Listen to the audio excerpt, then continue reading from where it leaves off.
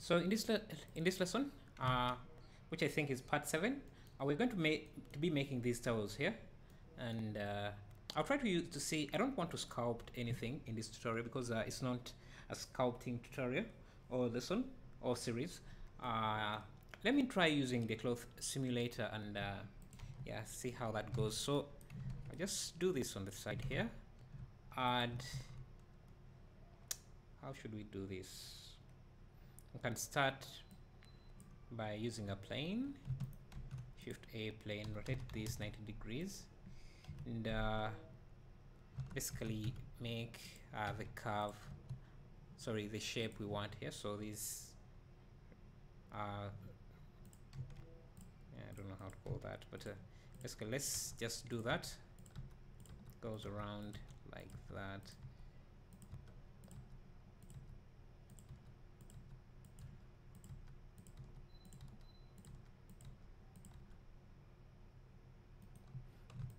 Actually, we can make it look a bit more realistic because these towels are never folded like this, so it can go like this and then bend like this,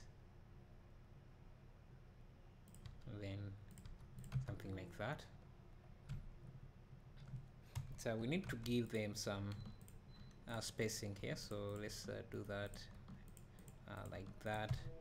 And now we can select everything, extrude in that direction, turn on smooth shading, and then we can give it a solidify modifier.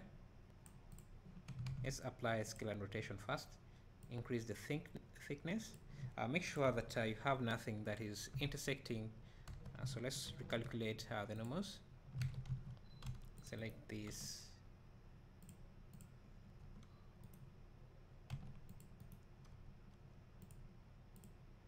before we do that, let me see.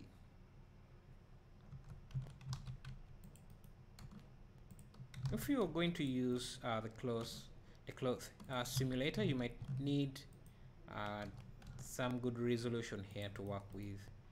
So I'm just trying to see what we can get away with, and what we may not be able to get away with. So let's see if we can use a cloth simulator for this. I haven't tried this out, so I'm just experimenting, and since I'm experimenting, I'll save a copy of this. So this is going to be our ground, so I'll go to the physics tab and give this a collision, and then this a cloth. So if we play back and see, it is just falling directly, but what we want, and because our cloth simulator is after the solidify modifier, that is also added into the calculations. So we need more wrinkles, yes, so we can add a few details there, and we can also turn on self collision. So under the cloth, collisions, in the cloth modifier or cloth settings, we can turn on self collision. You can see now we have something like that, and we need more wrinkles here. So for that, we'll add a multi-resolution modifier and subdivide this a few times.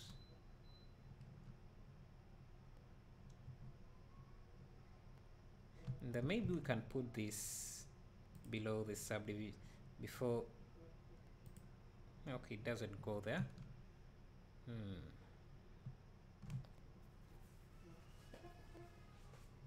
So let's see.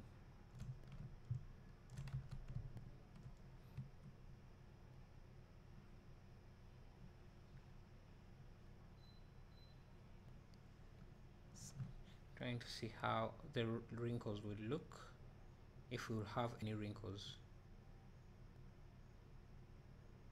The other thing I can do here, maybe apply the solidify modifier and then remove the gravity, turn off gravity for this cloth simulation. So under the field weights, I can turn off gravity for a second. Then maybe let me also reset the origin to center, and then add a force field. Let me give it around 50 strength, and let's see how this looks. Let me reduce the subdivisions for the multi-resolution. Just re-add it again. Subdivide once.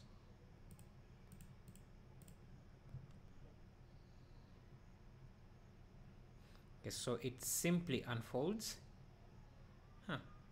which is a nice trick. It simply unfolds.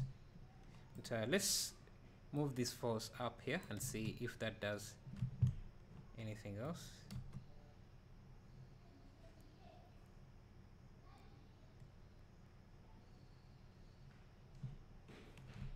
Okay, not much. So I just want those wrinkles in. So the other thing we can do here is let me first clear this simulation out. Select these loops here, go to vertex vertex groups, and add a new vertex group and assign this vertex group so that we don't have this falling down on itself. So now if we go to the cloth simulator, under the shape we can turn on pinning and select the group we have created. Now it shouldn't fall on itself.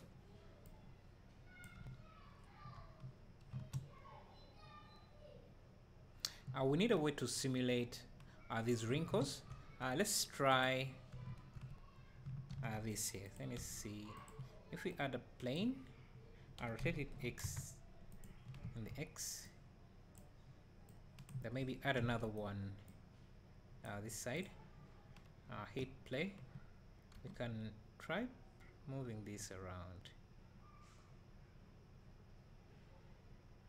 Doesn't seem to be working because these vertices are pinned. What we can do is maybe add some shape key. So go to this setting here and then add a shape key, then add another one, and for this second one we can turn on proportional editing and move these vertices in a bit, maybe give them a small rotation.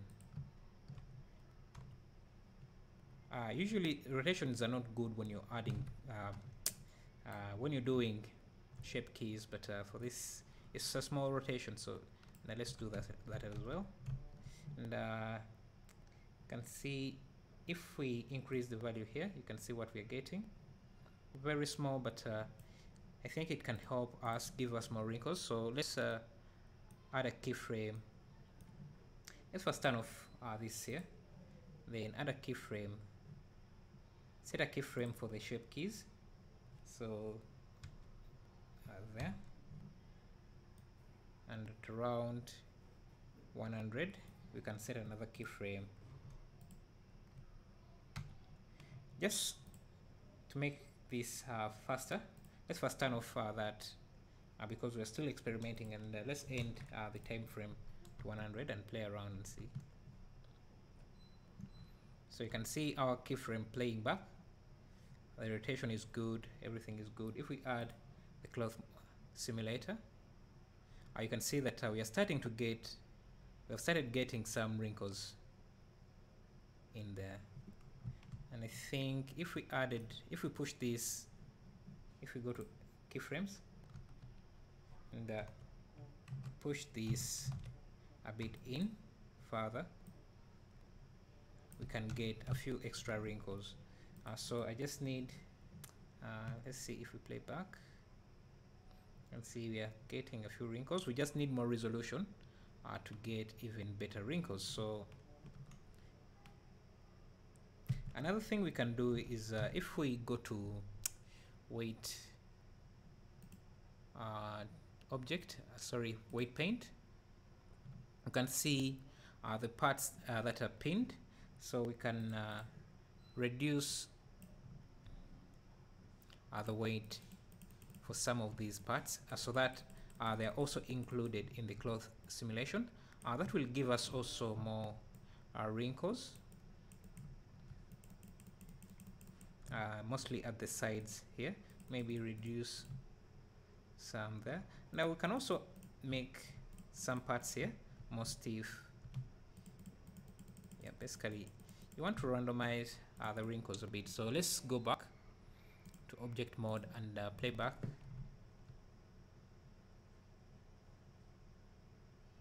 You can see we are starting to get a few folds. Now we just need to increase the resolution. So turn on multi-resolution and subdivide this a few times, maybe 3, and I'll start simulating, and I'll see you in the next lesson after that.